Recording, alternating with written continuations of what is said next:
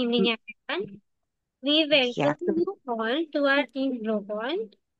My name is Patri Chawla and I work as a volunteer at Adore. Firstly, I would like to briefly introduce our organization, Adore.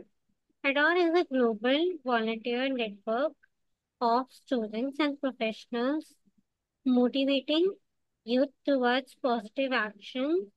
This webinar is just an example of the work that this organization does. So we have Miss Nkechi Akinyemi. She is an Mm. ESL tutor, real estate, consultant customer service manager, and social media manager. So on behalf of Adore, I welcome you all to the Synergy webinar. We have Pradipta sir. He is one of our admin members and operational in charge of Adore. Before we start, I request everyone to turn on their cameras and make this session more interactive. Those who didn't register can register themselves using the link given in the chat box. Now, without further ado, let's kickstart this enlightening session. Ma'am, now you can start your presentation. Okay. So good evening, everyone. My name is Nkechi Akinyemi, as she introduced. I'm from Nigeria and I'm a realtor, like she said, and I'm also a tutor. Okay, so I'll be doing a presentation on the role of media in shaping the perceptions of women. Okay. Um, so I would like to share my screen now. Sorry. Yeah, we are sharing. Okay, thank you. Ma'am, is Is that okay, screen visible? okay, okay, okay. Sorry for the delay, guys. Sorry. Okay, so this is the first slide, and like I said, I'll be having a presentation on the role of media in shaping perception of women. Okay, so media plays a significant role in shaping our perceptions of women, influencing how we think. Can you hear me? Influencing how we think about gender roles, stereotypes, and equality. This presentation will examine the impact on media on perceptions of women.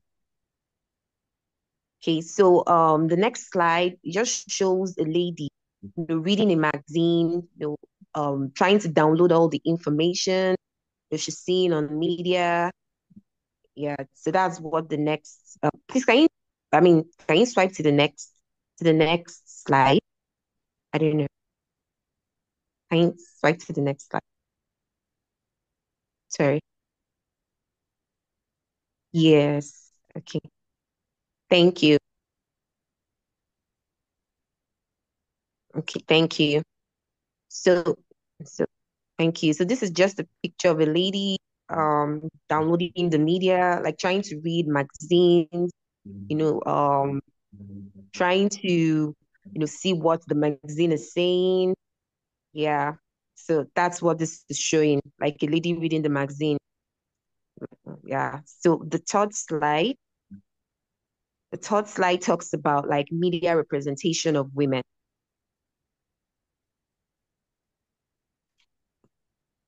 Media representation of women. Yeah. So oftentimes, in social media, like women are mostly, I don't know, seen a certain way, like they're seen in a certain way, and they are painted in a certain light. Okay, like sometimes, maybe in movies, you actually see like less female leads in movies. You mostly see most male leads in all the movies. Not all movies, but mostly you mostly see the male leading in most movies. But like in recent times, this has been, improving. Like at least you see some female leads now, but compared to men, you see more male leads in the media. Then also, like in music videos, you notice that ladies are often sexualized. They are like barely clothed. Most music videos and in some advertising videos, you mostly see that too. And when it comes to movies and in some instance in adverts too, you notice the women are portrayed as, caregivers and the men as breadwinners. And also, like I said, in recent times, you also notice that this is shifting. Like you see some ladies that are actually breadwinners instead of caregivers, and you now see some men that are actually the caregivers instead of breadwinners, so the role is actually reversed in recent times. Okay, so that's just like the media representation of women. Okay, the other slide, the next slide. Sorry, the next slide. Oh, okay. This is just a picture, a picture depicting like a male lead in a movie. Like in most movies, you see men in recent times too. You also see female leads, but compared to male leads, you get more male leads than female leads. Then the other picture is just showing like how ladies are perceived to look in the media. Oops, oops. I sorry. Think I. Oh yeah, the second picture depicts how a lady is usually perceived in the media. Yeah, it's okay. It's okay. The next slide. Sorry.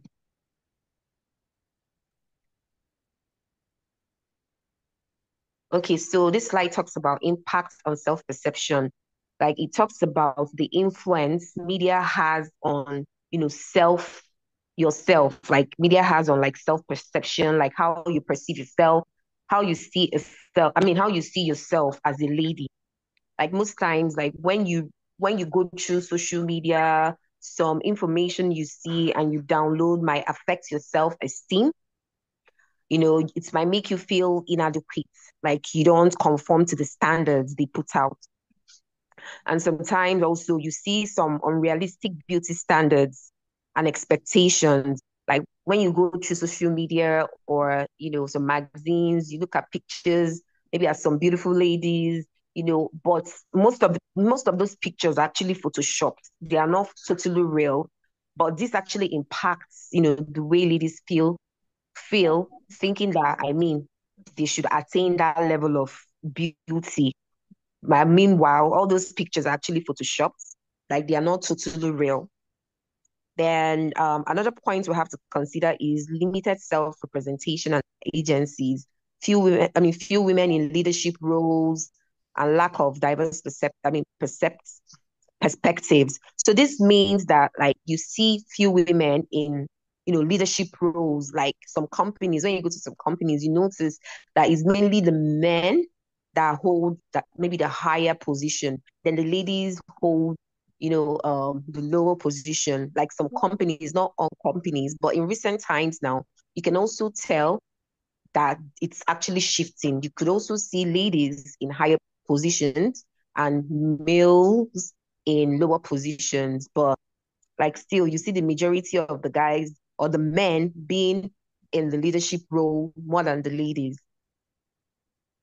Um, okay, so the next slide. I don't know if I'm making sense.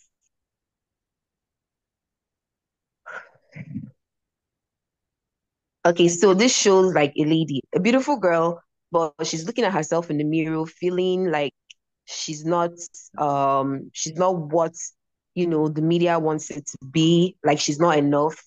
Like she's having a low self-esteem. She's thinking to herself, what can I do to improve the way I look? Although she's beautiful as she is, but she's still thinking that she needs to fix some part of herself, to conform to media standards. So this is just what it's showing. Okay, sorry, please, the next slide.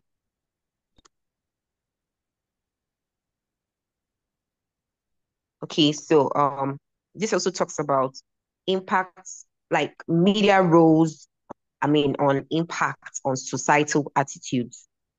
So this is like perpetuating gender bias. Okay, so what this means is like the media, the social media, yeah, shapes public opinion and attitudes towards women. Example, influencing policy and perpetuating stereotypes. Like they make it seem like ladies belong to okay, like ladies belong to this particular stereotype, like this is how ladies should be. Like there's no fluidity in it. Like they always paint it as like a lady should be thin, a lady should be, you know, um, beautiful, a lady should, have this and have that. So like ladies, when they consume this media, they will start thinking, oh, okay, like since I'm not like this or I don't have this, like I have to, try my best to attain some level of media credibility, which is always misleading. Ladies should believe in themselves and, trust the way they are, and just, be content with themselves. Then the second one is reinforcement of patriarchal norms and stereotypes. Okay, example, men as dominant and women as submissive. So this talks about, men being leaders, yeah, and ladies being the followers is always painted like on media that men are always the leaders, they're always the alphas, that they're meant to lead, and the ladies are meant to follow. But it's not written in stone that ladies are meant to be, followers. Ladies can also be leaders as the men are leaders. And men can also be followers as the ladies are followers. There has to be a balance. Okay. It's not like a guy, I'm dominant, and a lady, I'm submissive. Yeah. But in recent times too, there's been some changes in this aspect. Then the last point goes to influence on policy and decision making. So lack of representation in government and unequal pay. So it talks about also ladies being seen as the lesser part and men seen as the superior part. That's what it talks about too. Like the men, they go to the men for decision making, and ladies just execute the decision that the men make. But also this has changed in recent times, whereby ladies can also be decision makers. It mustn't be men all the time. So also there's a bit of a balance in recent times. Okay, so next slide. Sorry.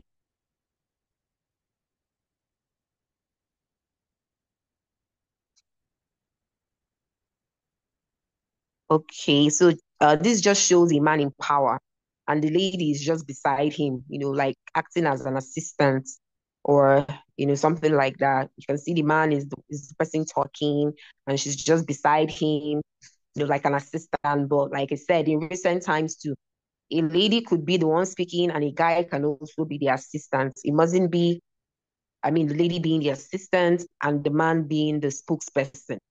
Also, yes, so that's what it depicts. Men being more superior than men. That's what they portray ladies as. Mostly on social media. But like I said, in recent times now, there's been some kind of balance. So sorry, the next slide.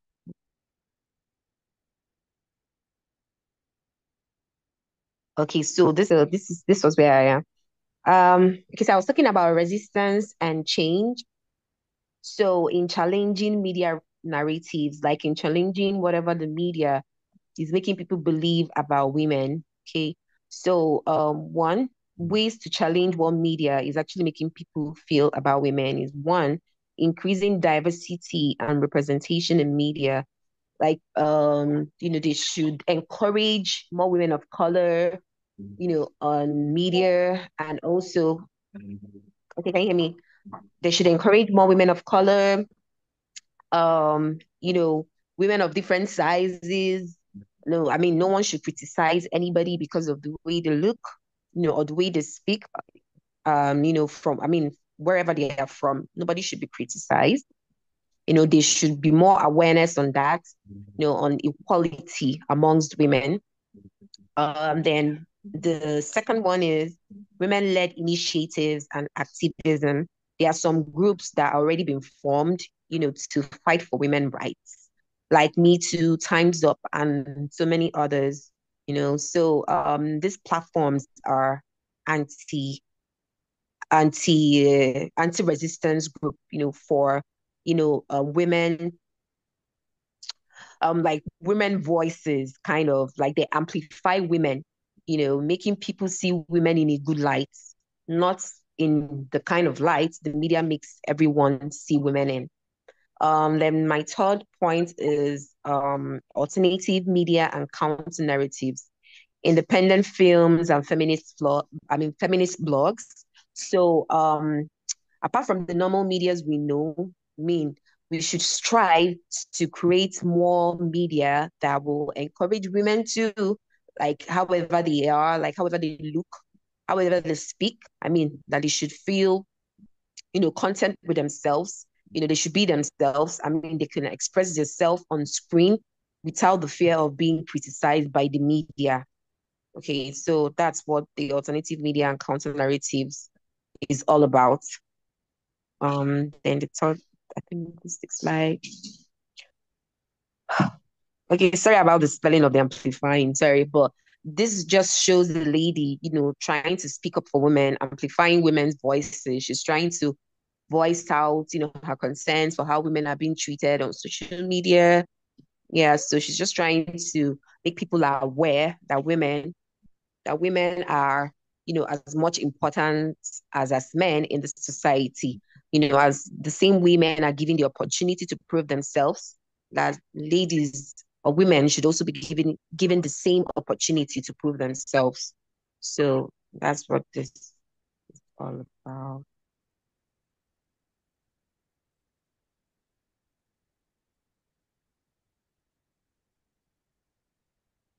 Okay, so conclusion. So this it's okay. So this is just, what we should do to end gender bias, like to end the narrative the media paints about women. So, like, okay, like call to action, what we should do, let's challenge and change media narratives to promote gender equality, sorry. So, okay, what we can do, to promote gender equality is one, support diverse and inclusive media. We should encourage, you know, um, media we should encourage media run by women, or we should encourage what ladies put out or what women put out without criticizing them. Okay, I mean, women should be encouraged, to speak out, and they shouldn't be, criticized. Engage in critical thinking and media literacy. Okay, this is just the ending parts. A group of ladies from different backgrounds, from different cultures, trying to speak up together. We can create change. That's what picture is all about. So this is the end. And thank you for having me. Ma'am, I can hear you. yeah, I have one question. Okay. How do media represents affect women's self-esteem and body image? Can you type it for me? Can you type the question for me? Yeah, yeah, Is it possible to sure. type it out? Yes. Thank you. Okay, so you said, how do meeting representations affect women? When you say okay, how do meeting representations? You mean media? Okay, media, right? Media, okay, okay. Okay, for an example, okay, maybe let me take Instagram for an example. Sometimes when you go to Instagram or even on TV or movies or what, okay, you see all these maybe female actors, you see the way they look and all, and maybe the lady in question, watching those movies or going onto Instagram or wherever also wants to be an actress, right? But seeing the standards, created by those social media and movies might discourage her because she's seen the standards, they are portraying. Do you understand? They are portraying on Instagram or wherever, any social media outlet, and she feels she isn't good enough, right? And she feels she isn't good enough. So that, makes her feel, low about herself, thinking she has to attain some level of um standards before she can even maybe go and audition for that role she has always wanted to audition for, or maybe shoot a video and post online. She has always wanted to, shoot and post online. So, seeing some information online can actually affect her low self. Actually affect her self-esteem. So most of the time, what we consume on social media, affect us. I don't know if you really understand what I mean. But yes, like sometimes, like there are some things you will see and you feel like, no, I won't be able to do this, because of some standards or qualification that has already been set. And you feel like, no, I can't do this, I can't do that, because of what, they put out there. But you should be, for the lady, you should be self-content and you should know that you should go and do what you want to do, regardless of whatever social media tells you that, they need to accept you. You shouldn't consume all those negative information put out there. Okay, like you shouldn't. You should just go ahead and do what you want to do. There's no certain standard that limits a lady from becoming what she wants to become, even though the social media says that you shouldn't. You should put your energy, do what you want to do, because in some cases you also see, like, some other women that doesn't conform to those standards, that's been painted by the social media doing well, in whatever they want to do.